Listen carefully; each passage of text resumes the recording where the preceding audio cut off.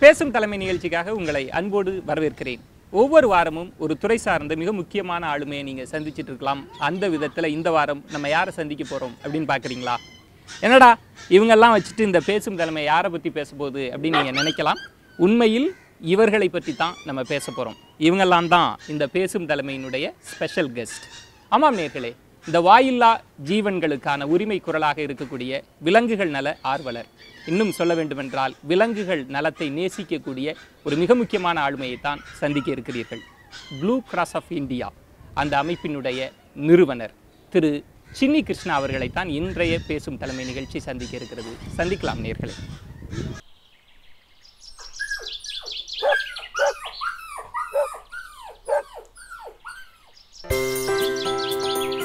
விலங்குகளுக்குள் புதைந்திருக்கும் மனிதாபிமானத்தையும் மனிதர்களிடம் வெளிப்படுகின்ற மிருக குணத்தையும் பற்றியெல்லாம் மனம் திறக்கின்றார் இந்திய கால்நடை நல வாரிய துணை முதல்வர் டாக்டர் சின்னி கிருஷ்ணா அவர்கள். என்னோட முதல் கேள்வியை நான் என்ன கேட்கணும் அப்படின்னா சார், பாலிய காலங்களில் ஒரு குழந்தையா இருக்கிறப்ப குழந்தைக்கும் செல்ல பிராணிகளுக்கும் ஒரு உறவுன்றது இயல்பாகவே இருக்கிறது. இன்னும் சொல்லணும்னா ஒரு நாயாக இருக்கட்டும், பூனை குழந்தைங்களோட விளையாடுறத ரொம்ப விரும்பும். நானே கவனிச்சிருக்கிறேன், ஒரு குழந்தை ஒரு நாயோட காதை திருகுது அப்படின்னா அந்த நாய் குழந்தைக்காக பொறுத்துக்குது.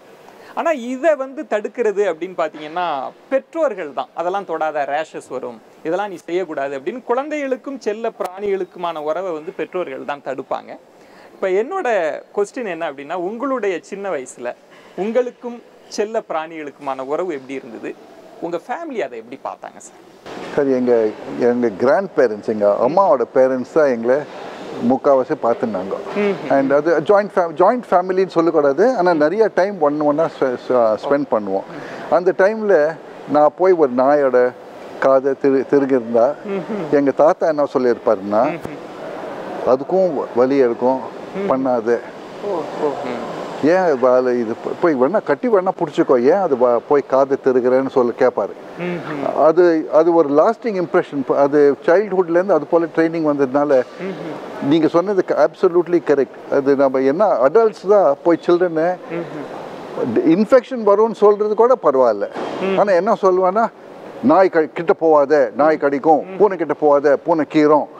அவங்க ஒன்றுமே பண்ண மாட்டேன் சார். நம்ம அந்த நாய்களை போய் லவ் காட்டினா அந்த நாய் பூனை நமக்கும் லவ் காட்டும். இந்த நம்மளுடைய இந்திய தேசத்தில் இந்த மண்ணிலே நிறைய மகான்கள் வாழ்ந்திருக்கிறாங்க. வாடிய பயிரை பார்த்து வாடிய வள்ளலார் இருந்திருக்கிறார், நிறைய செயின்ஸ்லாம் இருந்திருக்கிறாங்க.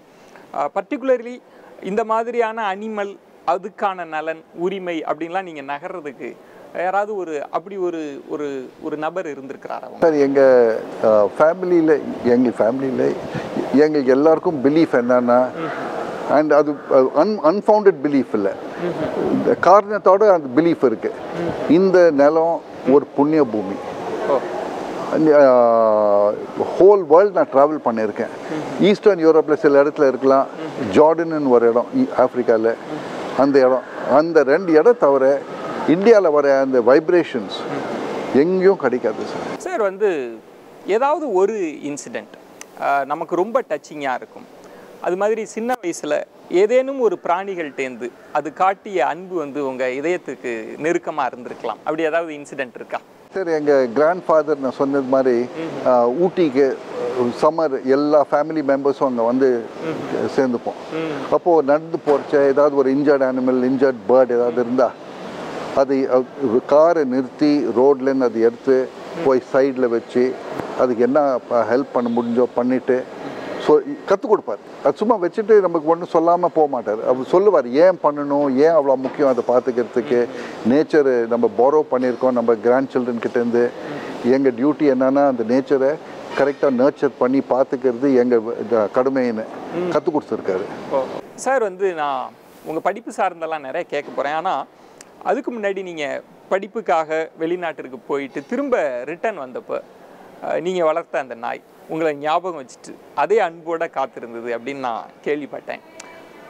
அந்த ஞாபகத்தோடு உங்களை வரவேற்றப்ப நீங்கள் என்ன நினச்சிச்சு? அந்த தருணம் உங்களுக்கு? சார், அது எனக்கு தெரிஞ்சு எந்த நாய் இருக்கட்டும் 10 வருஷம் பார்க்கலன்னா கூட அது மறக்கவே மறக்காது.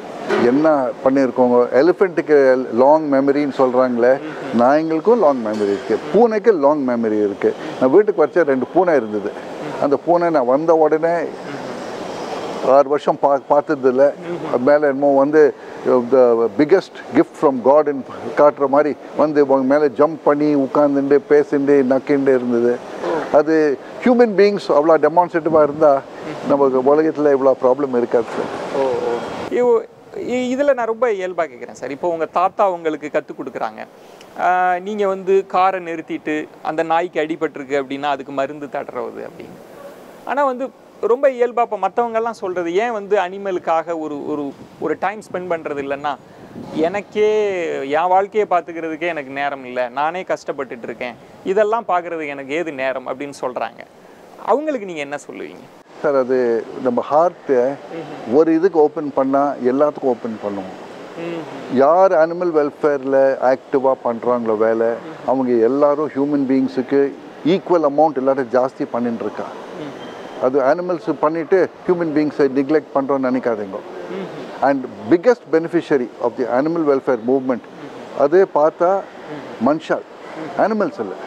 ஏன்னா நீங்கள் ஒரு அனிமலில் போய் சரியாக போய் பார்த்துட்டா, நீங்கள் ஜஸ்ட் நியாயமாக அதை ட்ரீட் பண்ணால், ஃபேராக ட்ரீட் பண்ணால், நீங்கள் கண்டிப்பாக மனுஷால் ஃபேராக ட்ரீட் பண்ணுவீங்கோ, ஜஸ்ட்டாக ட்ரீட் பண்ணுவீங்கோ. உங்களை ப்ராப்ளம்ஸை போய் நேபர்ஸ் போல் ஃப்ரெண்ட்ஸ் போல் போய் சால்வ் பண்ணுவீங்கோ. ஒரு வாட்டி போய் வாருக்கு போய் யுத்தத்துக்கு போய் சாவடிச்சுட்டு இருக்க மாட்டோம்.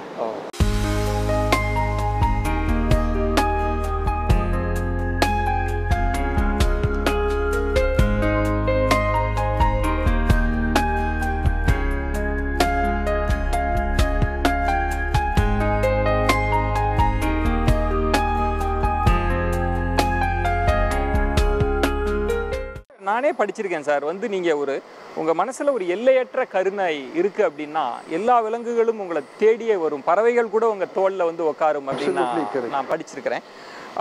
ஆனால் ரொம்ப ஒரு இடம் நீங்கள் ஒரு விலங்குகளோட நீங்கள் பழகிறதுனால, விலங்குகளும் உங்களோட பழகிறதுனால, இந்த எழுத்தாளர்கள் கூட சில நேரங்கள் எழுதுவாங்க, நிறைய சினிமா வசனம், மனுஷனுக்குள்ளேயே வந்து ஒரு மிருக குணம் இருக்குது, ஒரு மிருகம் ஒளிஞ்சிட்டு இருக்கு அப்படின்லாம் சொல்லுவாங்க.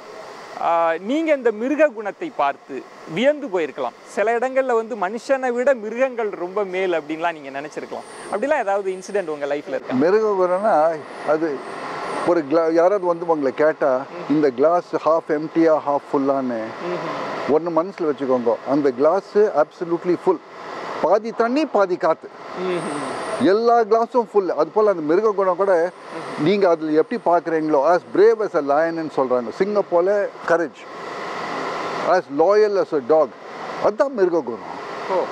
As friendly as a Bussy gate, அதுதான் மிருக குணம். எந்த மிருகம் வந்து ஒரு அதோட ஃப்ரெண்ட்ஸை போய் அதோட கலீக்ஸை போய் கடிக்கிறது, ஷூட் பண்ணுறது, வார் வச்சு யுத்தம் பண்ணுறது அது மனுஷ குணம் தான். அன்பு அப்படின்ற ஒரு விஷயத்துல இந்த விலங்குகளுக்குள்ளேயும் அன்பு இருக்கிறத நீங்க பார்த்துருக்கீங்க? ஆஃப்கோர்ஸ், எவ்வளவோ பார்த்துருக்கோம் சார். நீங்களே பார்க்கலாம் சார்.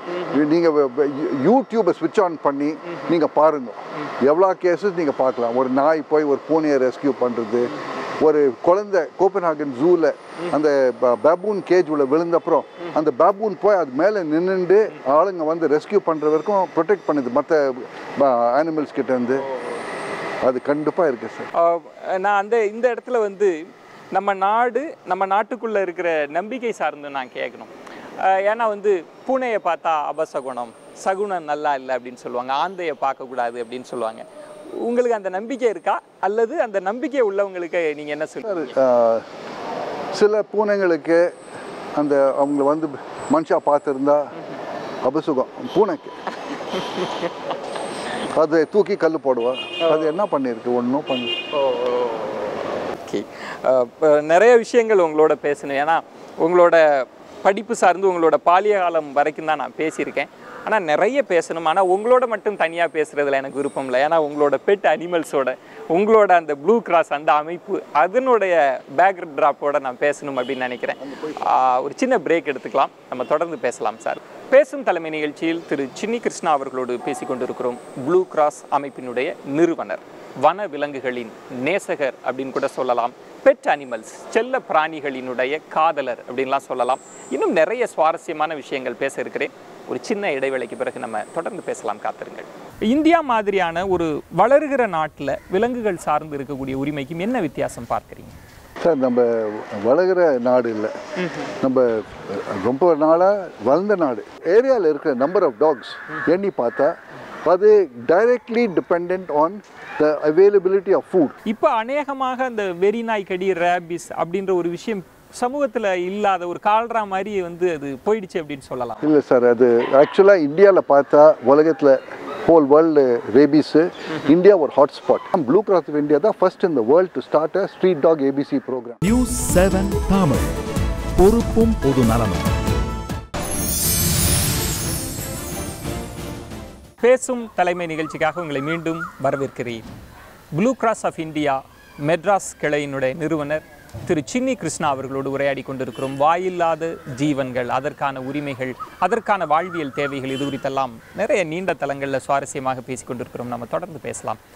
சார், நான் உங்களோட படிப்பு சார்ந்து பேசினப்போ நீங்கள் அமெரிக்காவில் ஃபர்தர் ஸ்டடீஸ்க்காக நீங்கள் போனப்போ மேலை நாடுகளில் ஒரு விலங்குகள் சார்ந்து அதனுடைய உரிமைகள் சார்ந்து இருக்கக்கூடிய சிந்தனைக்கும் இந்தியா மாதிரியான ஒரு வளருகிற நாட்டில் விலங்குகள் சார்ந்து இருக்கக்கூடிய உரிமைக்கும் என்ன வித்தியாசம் பார்க்குறீங்க சார்? நம்ம வளர்கிற நாடு இல்லை, நம்ம ரொம்ப நாளாக வளர்ந்த நாடு. அது ஒரு பீக்குக்கு வந்துட்டு நம்ம டிகே ஆகிட்டு இருந்தோம். இப்போ அந்த டிகே நம்ம நிறுத்திருக்கோம்.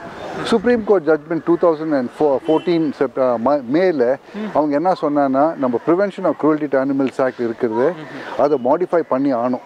அனிமல் ரைட்ஸ்ன்னு ஹோல் வேர்ல்டில் இப்போ ரெக்கக்னைஸ் பண்ணுற ஒரு மிருகம்னா அதுக்கு 5 பேசிக் ஃப்ரீடம் இருக்கணும். Freedom to move, freedom to from thirst, freedom from hunger, freedom from unnatural work.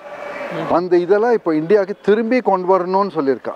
இதுக்கு முன்னாடி இருந்ததுன்னு நீங்கள் நினைக்கிறீங்க? சரி, 2500 வருஷத்துக்கு முன்னால் அசோகா டைம்லேயே கோஷாலா, பிஞ்சரப்போல்னு இருந்தது. வெட்டினரி ஹாஸ்பிட்டல் இருந்தது இந்தியாவில். எந்த கண்ட்ரியில் இருந்தது அது போல். ஸோ அதெல்லாம் நம்ம மறந்து போயிட்டுருக்கோம். லாஸ்ட் 70 இயர்ஸில் அது கம்ப்ளீட்டாக மறந்து போயிட்டுருக்கோம். நான் அதற்கு பிறகு நீங்கள் இந்தியாவுக்கு வரீங்க, ஒரு இன்ஜினியரிங் கிராஜுவேட்டாக இருக்கிறீங்க. ஆனால் இந்த ஒரு செல்ல பிராணிகளின் மீது ஒரு பாசம் இருக்கிறது, ஒரு ஆசை இருந்தால் ஒரு நாய் வச்சு வீட்டில் வளர்ப்பாங்க அல்லது ஒரு பூனையை வளர்ப்பாங்க.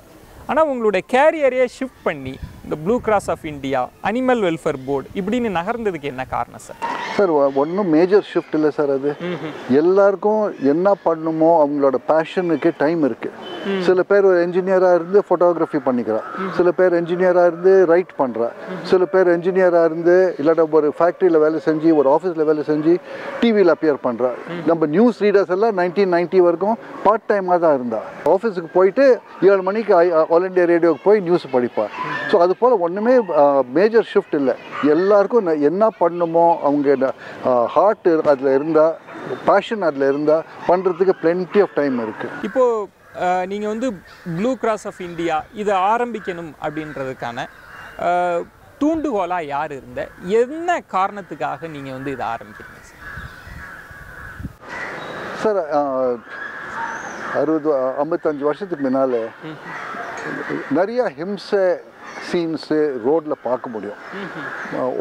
ஒரு மாட்டு வண்டியில் இரும்பு எடுத்துன்னு போகிறது, அது ஓவர் பிரிட்ஜ் மேலே கொலாப்ஸ் ஆகிருக்கும், அது அடியில் நெருப்பு வச்சு ஏற வைக்கிறது. அந்த சைட்ஸ் எல்லாம் பார்த்துட்டு ஏதாவது அதை ஹெல்ப் பண்ணுறதுக்கு பண்ணலான்னு நம்ம ஸ்டார்ட் பண்ணோம். ப்ளூ கிராஸ் ஸ்டார்ட் பண்ணது ஒரிஜினல் ஐடியா என்னென்னா அவேர்னஸ் ரேசிங். மனுஷாளுக்கெல்லாம் என்ன ஹிம்சை நடந்துன்னு இருக்கு, அது எப்படி நிறுத்துறது, அது கற்றுக் கொடுக்கறதுக்கோசரம் நம்ம ஸ்டார்ட் பண்ணோம். அதுக்கப்புறம் ஸ்டார்ட் பண்ணப்புறம் எவ்வளவோ மற்ற ப்ராப்ளம்ஸ் பார்த்தோம். இந்த ABCARன்னு இருக்குது, ஆன்டி ரேபிஸ் ப்ரோக்ராம். இப்போ மெட்ராஸில் 1964 நம்ம ஸ்டடி பண்ணுறச்ச நம்ம என்ன கண்டுபிடிச்சோன்னா 1860 100 வருஷத்துக்கு முன்னால் அந்த கவர்மெண்ட் ஆஃப் தமிழ் மெட்ராஸ் அந்த டாக் கில்லிங் ப்ரோக்ராம் ஸ்டார்ட் பண்ணியிருந்தா.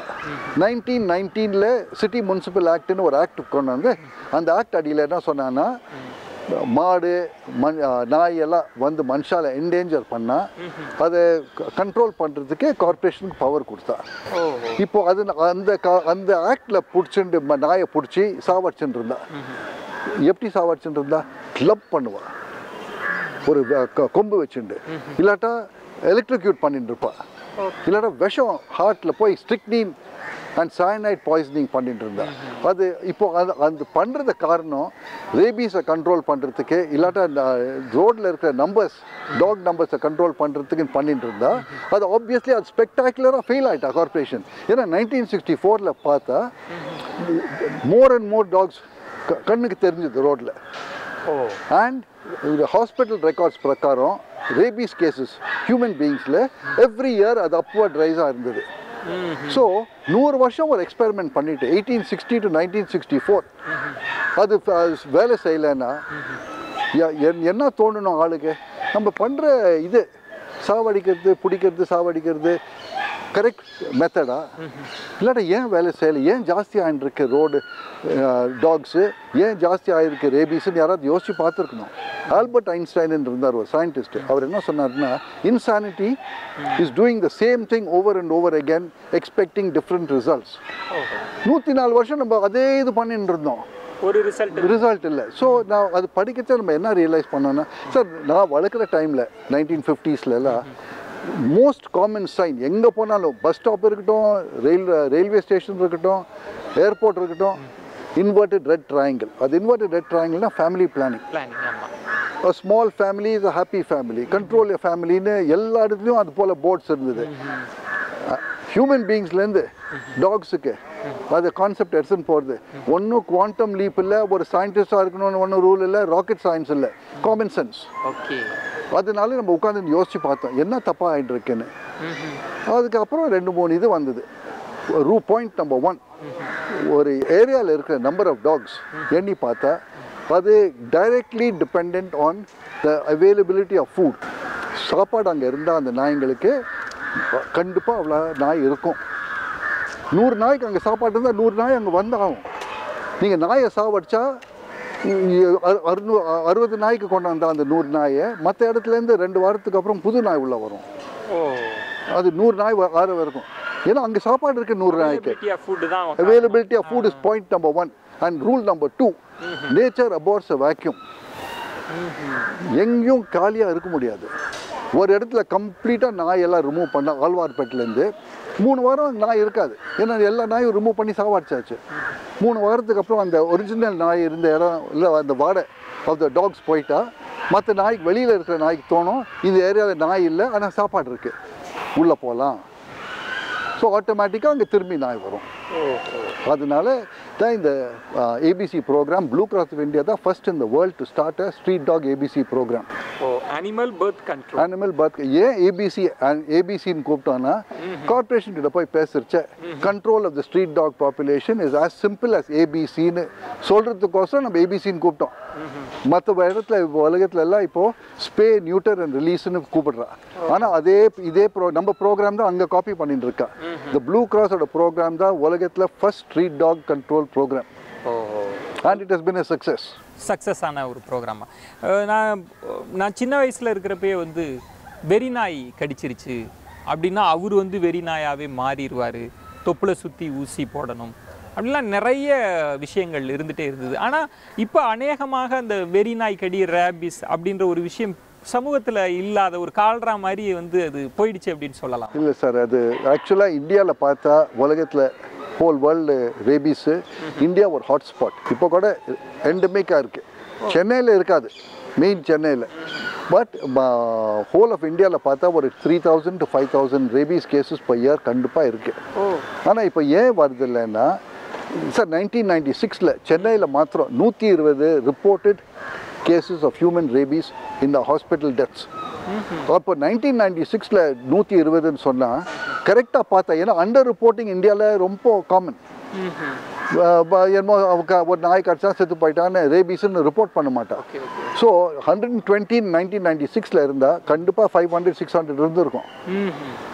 இன்னைக்கு யாராவது ரேபீஸில் செத்து போனால் பேப்பரில் ஹெட்லைன்ஸ் வரும், பாய் எம்சிசி சைல்ட் டைஸ் ஆஃப் ரேபீஸ்ன்னு வந்தது லாஸ்ட் ஜூன். அதுக்கப்புறம் நீங்கள் எவ்வளோ ஹெட்லைன் பார்த்துருக்கீங்க, எவ்வளோ ரிப்போர்ட் பார்த்துருக்கீங்க? நான். ஏன்னா அது ரொம்ப குறைஞ்சிருக்கு. Awareness has gone up tremendously thanks to the press and the media. ஓ, பெரிய அளவில் ஒரு விழிப்புணர்வு ரொம்ப தெரிஞ்ச அவேர்னஸ் இருக்கு இப்போ. ஓகே சார், நான் இந்த இந்த விலங்குகள் நலம் அதனுடைய ஆர்வலராக நீங்கள் இருக்கிறதுனால நான் இன்னொரு இயல்பா, நீங்கள் சைவமா அசைவமா உங்கள்கிட்ட கேட்கக்கூடாது, இருந்தாலும் தெரிஞ்சுக்கிறதுக்காக ஆப்வியஸ்லி நீங்கள் சைவமாக தான் இருக்கணும். சார் 1964 நான் மெட்ராஸ் லாட்டர் ஹவுஸில் ஒரு ஃபில்ம் பண்ணேன். அந்த ஃபில்மோட காரணம் என்னன்னா, அந்த காலத்துலலாம் அது ஸ்லாட்டர் ஹவுஸில் கேட்டில் ஸ்லாட்டர் பண்ணுறது ரொம்ப டெரிபிளாக இருக்கும். ஸோ அதை இம்ப்ரூவ் பண்ணணும். அது கொஞ்சம் லாஸ்ட் ஸ்டேஜஸ்லாவது கொஞ்சம் வலி இல்லாமல் அது சாவடிக்கணும்னு ஒரு ஃபில்ம் பண்ணேன். அந்த ஃபில்மோட பேர் ஒன் மேன்ஸ் மீட். அது 1964 அது பண்ண அப்புறம் நான் கம்ப்ளீட்டாக நான் வெஜிடேரியன் இருந்தால் கூட கேப்சியூல்ஸ் கூட எடுத்துக்க மாட்டேன், எக் சாப்பிட மாட்டேன். ஷூஸு, என்னோடய வாலெட் எல்லாம் plastic, watch strap steel, belt plastic. Okay, நான் வீகன். வீகன் தான். நான் பால் கூட no animal products, no honey, no milk, no silk. என் கல்யாணம் ஆச்சு எங்கள் ஒய்ஃபோட ஃபேமிலி கிட்ட சொன்னேன், பட்டு இருக்கக்கூடாது, தோல் இருக்கக்கூடாதுன்னு. அந்த காலத்தில் அந்த காசி யாத்திரைன்னு ஒன்று இருக்குது கல்யாணத்தில். அப்போ ஒரு கொடை கொடுப்பான். அந்த கொடை ஹேண்டில் தோல் இல்லாமல் வாங்குறதுக்கு எவ்வளோ கஷ்டப்பட்டேன் எனக்கு தெரியும். ஆனால் நான் சொன்ன மாதிரி எங்கள் ஃபேமிலி, எங்கள் இன்லாஸ், எங்கள் ஒய்ஃப், எங்கள் சில்ட்ரன், எங்கள் பேரண்ட்ஸ், எங்கள் கிளாஸ்மேட்ஸ் என்னை எவ்வளவோ ஹெல்ப் பண்ணியிருக்கேன் இந்த இதில். ஆனால் ஒரு லட்சியம் சார்ந்து அது எந்த துறையாக இருக்கலாம் இயங்குறது அப்படின்றது வந்து அது ஒரு டஃப்பான டாஸ்க் தான். அது வந்து ஒரு யுத்தம் மாதிரி நீங்கள் டே டு டே லைஃபோடையே நீங்கள் போராடி. சார் ரொம்ப சிம்பிள் சார். இந்தியாவில் கொஞ்சம் கஷ்டம். ஏன்னா எங்கே போனாலும் ஹோட்டலுக்கு பிசிபேல பாத் கூட நான் வெஜிடேரியன்னு சொல்லிட்டு அதில் நெய் மோதுக்குன்னு இருக்கும். அது அவங்களுக்கு வீகன் கான்செப்ட் இல்லை இந்தியாவில். ஆனால் வெளியூரில் அது வீகன்னு சொன்னால் no X, no animal products, ரொம்ப சுலபமாக மேனேஜ் பண்ணலாம். ஓகே சார், நான் உங்களுடைய உணவு சார்ந்து இருக்கிறப்ப சில விமர்சனங்களும் இங்கே இருந்துகிட்ருக்கு. அது வந்து ப்ளூ கிராஸ் மேலேயே இருக்கலாம். விலங்குகள் நலம் சார்ந்து பேசுகிறப்ப இவங்க வந்து மனுஷங்களுக்கு ரொம்ப முக்கியத்துவம் தர மாட்டுறாங்க அப்படிலாம் நிறைய விமர்சனங்கள்லாம் இருக்குது. நான் அதை பற்றிலாம் உங்கள்கிட்ட தெரிஞ்சுக்கணும். ஏன்னா இந்த விமர்சனம் சார்ந்த விஷயங்களுக்கு நீங்கள் என்ன பதில் சொல்ல போகிறீங்க அப்படின்றதில் நானே ரொம்ப ஆர்வமாக இருக்கிறேன். நம்ம தொடர்ந்து பேசலாம் சார். பேசும் தலைமை நிகழ்ச்சியில் விலங்குகள் நல நேசகர், விலங்குகள் உரிமை போராளி திரு சின்னி கிருஷ்ணா அவர்களோடு பேசி கொண்டிருக்கிறோம். இன்னும் சுவாரஸ்யமான நிறைய கேள்விகள் இருக்கின்றன. இன்னும் சொல்ல வேண்டுமென்றால் விமர்சனங்கள் கூட இருக்கின்றன. அது பற்றியெல்லாம் பேசலாம். ஒரு சிறிய விளம்பர இடைவேளைக்கு பிறகு காத்திருங்கள். உங்களுடைய பார்வையின்படி எல்லாருமே சைவமாக மாறணும் அப்படின்றது உங்களுடைய பார்வைங்களா? சார் அல்டிமேட்டாக உலகம் ஃபுல்லாக சைவம் ஆகணும். ஜூவோட ஒரே ஒரு பர்பஸ் தான் வேலிட். அது என்டேஞ்சர்ட் ஸ்பீஷீஸை போய் ப்ராபிகேட் பண்ணுறதுக்கு, ஜூவில் வச்சுட்டு மல்டிப்ளை பண்ணுறதுக்கு, ரீப்ரொடியூஸ் பண்ணுறதுக்கு. நீங்கள் வந்து ஒரு கரிசனமாக நீங்கள் விலங்குகளை பார்க்குறீங்களே தவிர இதற்கு பின்னால் இருக்கக்கூடிய அரசியல் அதை நீங்கள் எதிர்க்கணும் அப்படின்னு நீங்கள் முயற்சி செய்யலை, அந்த பார்வை உங்களுக்கு இல்லைன்னு சொல்கிறாங்களே, அது கரெக்டுங்களா? சார் நான் சொன்ன மாதிரி முன்ன சொல்கிறதுக்கு ரொம்ப சுலபம், ஒன்றுமே வேண்டியதில்லை. நியூஸ் 7 தமிழ், பொறுப்பும் பொது நலமும். பேசும் தலைமை நிகழ்ச்சிக்காக உங்களை மீண்டும் வரவேற்கிறேன். Blue cross of India Madras கிளையினுடைய நிறுவனர் திரு சின்னி கிருஷ்ணா அவர்களோடு பேசி கொண்டிருக்கிறோம். வாயில்லாத ஜீவன்கள், அதற்கான உரிமைகள், அதனினுடைய வாழ்க்கை தேவைகள் அப்படின்னு பல தளங்களில் இந்த பேசும் தலைமையினுடைய விவாதம் பயணித்து கொண்டிருக்கிறது. நம்ம தொடர்ந்து பேசலாம். சார், நான் பிரேக்குக்கு முன்னாடி கேட்ட கேள்வி தான். நம்ம வந்து சைவம் அசைவம் பற்றி தான் பேசிகிட்டு இருந்தோம். உங்களுடைய பார்வையின்படி எல்லாருமே சைவமாக மாறணும் அப்படின்றது உங்களுடைய பார்வைங்களா? சார் அல்டிமேட்டாக உலகம் ஃபுல்லாக சைவம் ஆகணும். ஏன்னா தண்ணி இல்லை, க்ராப்ஸை க்ரோ பண்ணி அந்த க்ராப்ஸை தீனியாக மாடு கொடுத்து அதை கன்வெர்ட் பண்ணுறதுக்கு எஃபிஷியன்சி 7%. 13 டைம் டு 15 டைம் அந்த குவான்டிட்டி ஆஃப் ஃபுட் டைரெக்டாக க்ரோ பண்ணால் பண்ணலாம். Cattle industry is the largest contributor to greenhouse gases in UN சொல்லியிருக்கா. எவ்வளோ வார்னிங்ஸ் கொடுக்க போகிறேன் சார்? வார்னிங்ஸ் வந்துட்டே இருக்கு. மேட் கவு டிசீஸ்ன்னு வருது, ஸ்வைன் ஃப்ளூன்னு வருது, ஏவியன் ஃப்ளூன்னு வருது. அப்போ கூட நம்ம மெசேஜ் எடுத்துக்க மாட்டோமா? Vegetarian diet is certainly more healthy. நீங்கள் அப்படி பார்த்தீங்கன்னா வெஜிடேரியன்லேயே வந்து நிறைய உரங்களை போட்டு காய்கறிகள்லேயே உரம் இருக்குது அதனால உடல்நல பாதிக்கு அப்படின்ற ஒரு விஷயமும் இருக்குல்ல தான்? அது இருக்கலாம், பட் அதெல்லாம் minor contributions compared to decaying flush matter. ஓஹோ ஓஹோ, அப்படி தான் நீங்கள் பார்க்க. கண்டிப்பாக கேன்சர் வருதுன்னு colon cancer one of the leading causes is நான் வெஜிடேரியன் ஃபுட்னு சொல்லியிருக்கேன். அது மேலே எவ்வளோ வார்னிங் சார் கொடுக்க முடியும்? சார் இங்கே வந்து ஒரு பாம்பை வச்சுட்டு வித்தை காமிக்கிற ஒரு பாம்பாட்டி இங்கே வாழ்ந்துட்டு இருக்கிற ஒரு சூழல் இருக்குது. அதே மாதிரி வந்து மாடு வண்டியை வச்சுட்டு பாரம் ஏற்றிட்டு போய் உழைக்கக்கூடிய தொழிலாளர்கள்லாம் இருந்துட்டு இருக்கிறாங்க. அதெல்லாம் செட் ஆஃப் பீப்புளாக அங்கங்கே இருந்துகிட்டே இருக்கிறாங்க. நீங்கள் உடனடியாக பாரம் ஏற்றக்கூடாது மாட்டுக்கு அப்படின்னு நீங்கள் கோர்ட்டில் ஒரு ஆர்டரை வாங்கிடுறீங்க. பாம்பெல்லாம் வச்சுட்டு எதுவும் வித்தை காமிக்கக்கூடாது அப்படின்றப்ப அவங்களுக்கான வாழ்க்கையை பற்றி நீங்கள் ரொம்ப யோசிக்கலை, அவங்க வேற எங்கே போவாங்க அப்படின்ற விமர்சனத்துக்கு நீங்கள் என்ன பதில் சொல்லுவீங்க? சார் மின் காலத்தில் டெக்காய்ட்ஸ்ன்னு இருந்தார் சார்.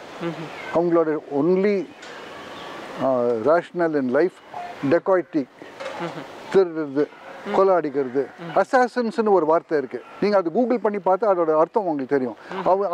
அந்த ட்ரைபு பே பண்ணால் யார் வேணால் போய் சாவடிச்சிட்டு வருவா. அவங்க அந்த அசாசினேஷனை நிறுத்திட்டா என்ன பண்ண போகிறா, பாவம் அவங்களுக்கு வேலை இருக்காதுன்னு தோணுனா தப்பு. இப்போ நீங்கள் கேட்டது பெர்ஃபார்மிங் அனிமல்ஸ் பற்றி கேட்டிருந்தோம். இப்போ சர்க்கஸ் எல்லாம் it's a dyeing art in India. ஆனாலும் வெளியூருக்கு போனால் சர்க்கஸ் தி சொலைலன்னு இருக்கு, circus of the Sun. It is the world's most successful circus today. It has about 200 franchises. அமெரிக்காவில் மாத்திரம் 200 இடத்துல ஃப்ரான்ச்சைஸ் இருக்குது. அதில் ஒரு அனிமல் ஷோ இல்லை. மெட்ராஸுக்கே ஒரு 3 மாதத்துக்கு முன்னால் ஒரு ப்ரோக்ராம் வந்தது, WOW மியூசிக் அகாடமியில். நீங்கள் பார்த்தீங்களா? அதில் 11 ஆக்ட்ஸ் இருந்தது, ஒரு ஆக்டில் கூட அனிமல்ஸ் இல்லை. த மோஸ்ட் சக்ஸஸ்ஃபுல் ப்ரோக்ராம்ஸ் இன்னைக்கு சர்க்கஸில் ஆர் நான் அனிமல் ஆக்ட்ஸ்.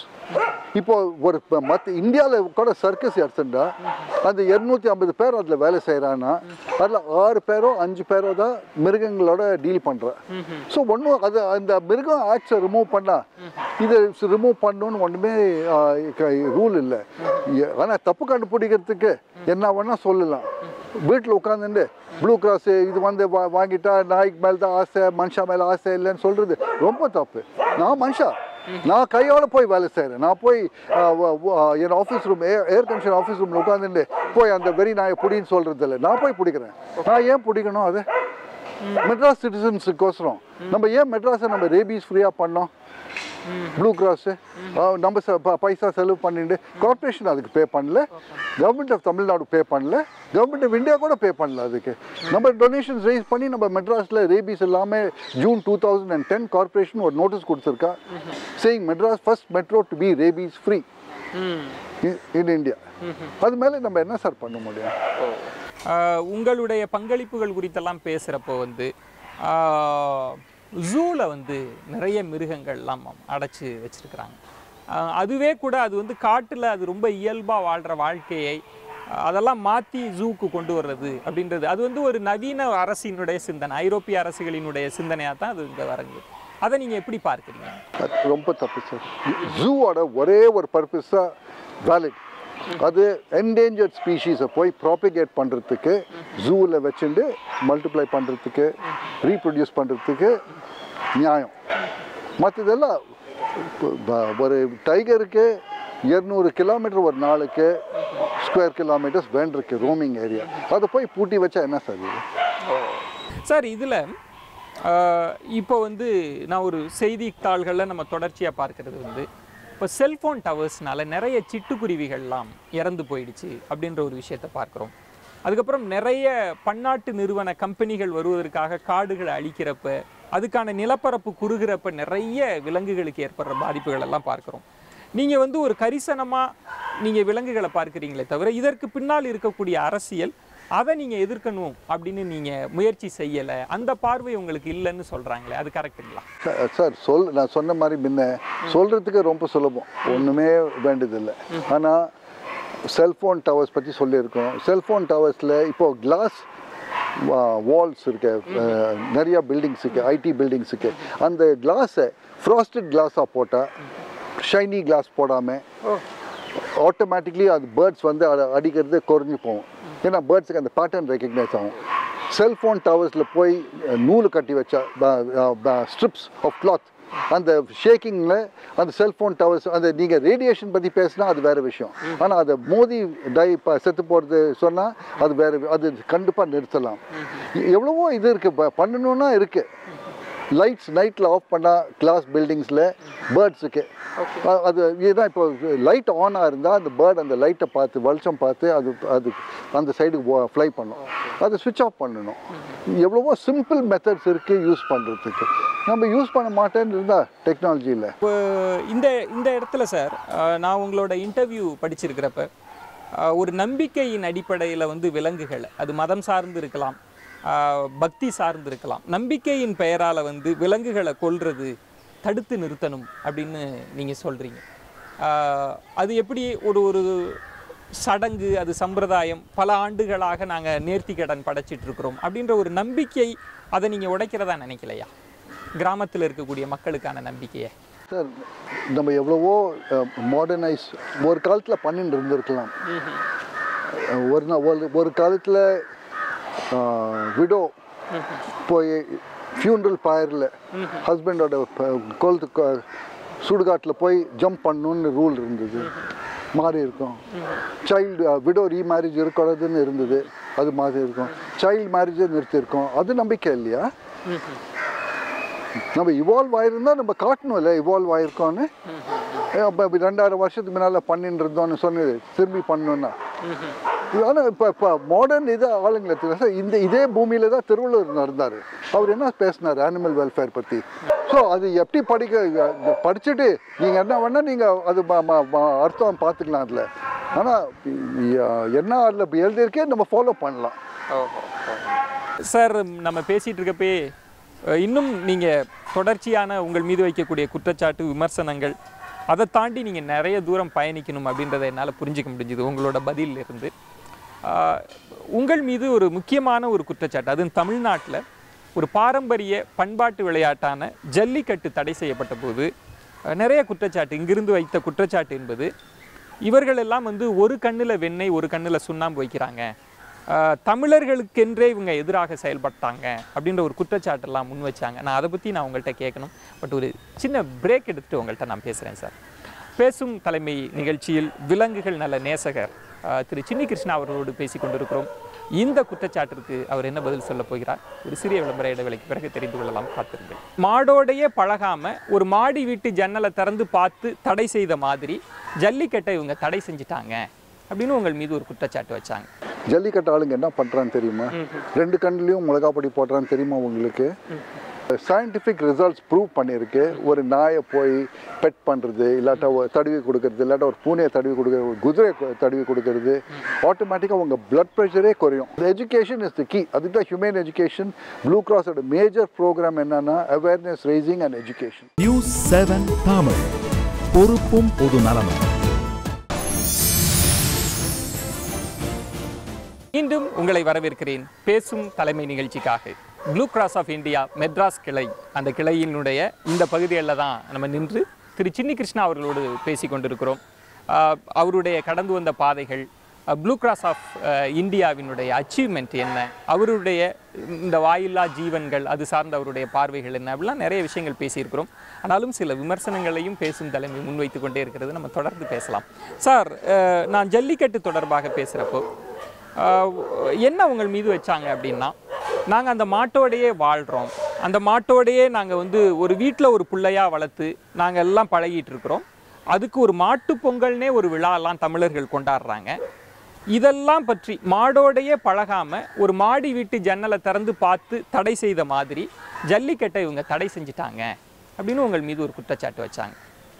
சார், நீங்கள் ஸ்டார்ட் பண்ணி சார் நீங்கள் இது சொன்னீங்க பிரேக்குக்கு முன்னால், ஒரு கண்ணில் வெண்ணெய் ஒரு கண்ணில் சுண்ணாம்புன்னு. ஜல்லிக்கட்டு ஆளுங்க என்ன பண்ணுறான்னு தெரியுமா? 2 கண்ணுலேயும் மிளகாப்பொடி போடுறான்னு தெரியுமா உங்களுக்கு? தெரியுமா? அதுக்கு சாராயம் கொடுக்குறான்னு தெரியுமா உங்களுக்கு? ஆனாலும் இன்னும் ஒரு இது உங்கள் லிஸ்னஸுக்கு தெரியணும். அந்த கேஸ் சுப்ரீம் கோர்ட்டுக்கு போச்சு. அதோட பெட்டிஷனர், ஒரிஜினல் பெட்டிஷனர் நாகராஜான்னு ஒரு ஆள். நாகராஜாவோட அப்பா ஜல்லிக்கட்டு இதில் இவெண்ட்டில் புல்லு கோர் பண்ணி செத்து போனான். அவன் ஃபைல் பண்ணான் கேஸ், ஜல்லிக்கட்டை நிறுத்தணும். அண்ட் அனிமல் வெல்ஃபேர் போர்டை ரெஸ்பாண்டண்ட்டாக போட்டான். நம்ம போய் சொன்னோம், ஆமாம் கரெக்ட், ஜல்லிக்கட்டை நிறுத்தணும். அவன் கொடுக்குற காரணம் ஒன்று, நம்ம கொடுக்குற காரணம் ஒன்று, அதனால தான் நிறுத்தினான். ஒரு கண்ணில் சுண்ணாம்பு ஒரு கண்ணில் வெண்ணெய்ன்னு சொன்னதுக்கான காரணம் 2 விஷயம் சொல்கிறாங்க. இப்போ எங்களுடைய பாரம்பரிய விளையாட்டை இவங்க தடுத்துட்டாங்க.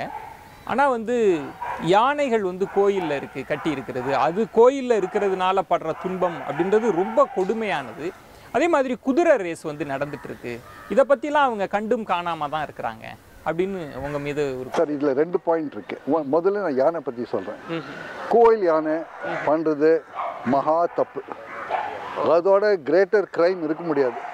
அதை போய் நம்ம வேண்டிக்கிறோம் கணேஷான்னு ஒரு கையில், அப்புறம் போய் அதை போய் சங்கிலி போட்டு அதோட மதர் கிட்ட முதல்ல செப்பரேட் பண்ணி 2 வயசு இருக்கிறச்சு அதை ஸ்பிரிட்டை பிரேக் பண்ணுறோம். அடிச்சு அடிச்சு அடிச்சு அடிச்சு அதை ஸ்பிரிட்டை பிரேக் பண்ணி கட்டி போடுறோம் கோயிலில். அது எந்த கடவுள் கேட்குறாரு சார்? அண்ட் ஏதாவது ஒரு கடவுள் அது போல் ட்ரீட்மெண்ட் கேட்டால் அந்த கடவுளில் நம்பிக்கையே இருக்கக்கூடாது. ஸோ நம்பர் 1, எலிஃபெண்ட்டு ஜங்கிளில் இருக்கணும், கோயிலில் இருக்கக்கூடாது. நம்ம ஒருத்தர் தான் நம்ம கடவுள்னு கூப்பிட்டு சங்கிலி போட்டு கட்டி வைக்கிறோம் ஒரு கோயிலில். நம்பர் 1. நம்பர் 2, குதிரையும் ஜல்லிக்கட்டு புல்லுக்கும் வித்தியாசம் என்னன்னா, புல்ஸு அனட்டாமிக்லி ரன் பண்ணுறதுக்கு, ஃபாஸ்ட்டாக ஓடுறதுக்கு அவங்க பாடி கன்ஸ்ட்ரக்ஷன் இல்லை, யானைக்கு இல்லை. குதிரைக்கு இருக்கு, நாய்க்கு இருக்கு, பெரிய பூனைக்கு இருக்கு, டைகரு, லயனு, சீட்டா. அவங்க ஸ்பீடு என்ன ஸ்பீட் வேணால் ஓடலாம். ஆனால் அதை போய் ஹார்ஸ் ரேசிங்க்கும் இதை கம்பேர் பண்ணக்கூடாது. ஹார்ஸ் ரேசிங்கும் பேன் பண்ணுங்க. ஹார்ஸ் ரேசிங்கில் விப் யூஸ் பண்ணாமல் இருக்கிறதுக்கோசரம் நம்ம லா கொண்டு வந்திருக்கோம்.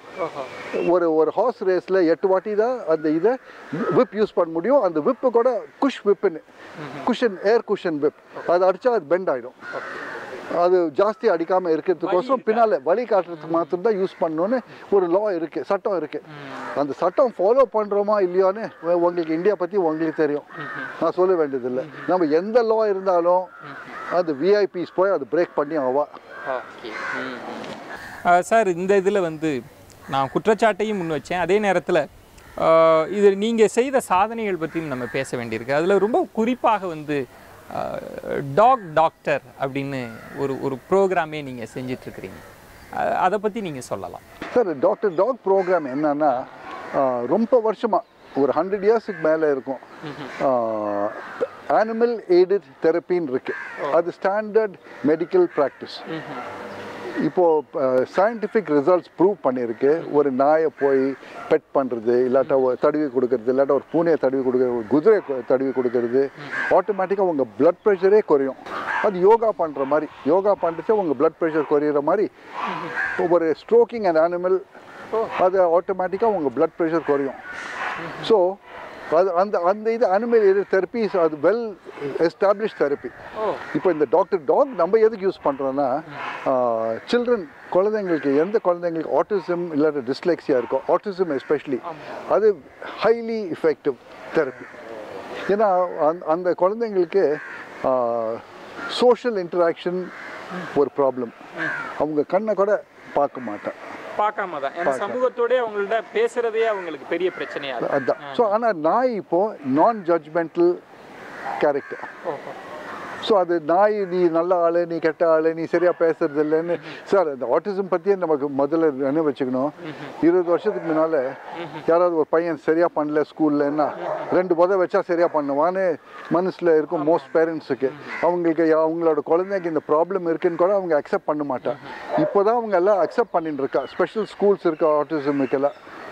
இப்போ அந்த ஆட்டிசம் ஸ்கூல்ஸில் நம்ம இந்த பெட் தெரப்பி யூஸ் பண்ணிட்டு இருக்கோம் எக்ஸ்டென்சிவாக. சரஸ்வதி கேந்திரா, ஆழ்வார்பேட்டில் எல்லாம் ஒரு டாக் கொண்டு வந்து இல்லை, அதுக்கும் கொஞ்சம் ட்ரைனிங் இருக்குது. அந்த ப்ரோக்ராமு மெயின் மோட்டோ என்னன்னா, happy tax with happy children. நீங்கள் கேட்டங்க ஒரு கேள்வி காலையில், குழந்தைங்களுக்கெல்லாம் அனிமல்ஸை பார்த்தா நிறையா லவ் இருக்குது, அது என்ன ஆகிடுது அந்த லவ்வுக்கு, அவங்க அடல்ட்ஸ் ஆர்ச்சேன்னு. நம்ம பேரண்ட்ஸாக நம்ம ப்ளேம். போய் அது தொடாத, அது கடிக்கும், இன்ஃபெக்ஷன் வரும் இன்னும் சொல்லி அவங்களே டிஸ்லைக் பண்ண வைக்கிறோம் அனிமல்ஸை. இந்த ஸ்கூலில் அவங்க அந்த பேரண்ட்ஸ் சொல்கிறது நம்ம கொஞ்சம் கான்ட்ரடிக்ட் பண்ணுறோம். அனிமல்ஸும் அவங்களை ஹெல்ப் பண்ணலாம், அனிமல்ஸ் ஆர் யுவர் ஃப்ரெண்ட்ஸ்ன்னு. ஓகே, நான் உங்களோட சில ஆர்டிகல்ஸில் படித்தது வந்தது சார், இந்த விலங்குகளினிடம் வந்து ரொம்ப அன்பாக இருக்கிறவங்க, அதே சேரம் ரொம்ப ஒரு குரூரமாக விலங்குகளை வதைக்கிறவங்க, அவங்க பின்னால் ரொம்ப சைக்கலாஜிக்கலாக உளவியல் சிக்கலுக்கு ஆளாகி அது வந்து ஒரு பெரிய கொலகாரனை ஆய்வு செய்கிற போது அவன் சின்ன வயசில் வந்து ரொம்ப குரூயாலிட்டியாக வந்து ஒரு குரூயலாக வந்து அனிமல்கிட்ட இருந்திருக்கிறான் அப்படின்ற மாதிரியெல்லாம் நீங்கள் பேசுகிறீங்க. அது உண்மையில் அது சயின்டிஃபிக்கலி ப்ரூவன்? அது சயின்டிஃபிக்லி ப்ரூவன் ஃபேக்ட்ஸ். அமெரிக்காவில் FBI federal bureau of இன்வெஸ்டிகேஷனோட chief J Edgar ஹூவர்னு அவன் தான் ஃபவுண்டரு, ரொம்ப வருஷமாக சீஃபாக இருந்தான். அவன் யாரெல்லாம் violent crimes against human beings convict ஆனாங்களோ அவங்கள போய் ஒரு ஸ்டடி பண்ணான். ஸ்டடி பண்ணி அவனோட ரிசல்ட்ஸ் என்னன்னா, எவ்ரி கேஸ் இந்த ஆளுக்கு ஒரு prior history of cruelty towards animals இருந்தது. நாயை பிடிச்சி பண்ணுவான், எலியை பிடிச்சி பண்ணுவான், எலியை பிடிச்சி தலையை வெட்டிடுவான். ஸோ ஆட்டோமேட்டிக்காக அது இருந்ததுன்னு அவன் காட்டினான். ஆனால் அதை விட்டுடுங்க, நம்ம வீட்டுக்கிட்டே வரலாம். டேவிட் அர்சுன்னு, நாவரசு டேவிட் ஒரு 5-6 வருஷத்துக்கு முன்னாடி அண்ணாமலை யூனிவர்சிட்டியில் மெடிக்கல் ஸ்டூடெண்ட்டாக அவன் போய் அவனோட கிளாஸ்மேட்டை போய் ஸ்கேல்பெல்லை வச்சு கட் பண்ணான். அவனோட ஹிஸ்ட்ரியை படித்தா அவன் நாயை பிடிச்சி அது ரெகுலராக பண்ணிட்டு இருந்தான், யாருமே அவனை கரெக்ட் பண்ணல. ஸோ அவனுக்கு நெக்ஸ்ட் ஸ்டெப் என்ன, இதுதான்.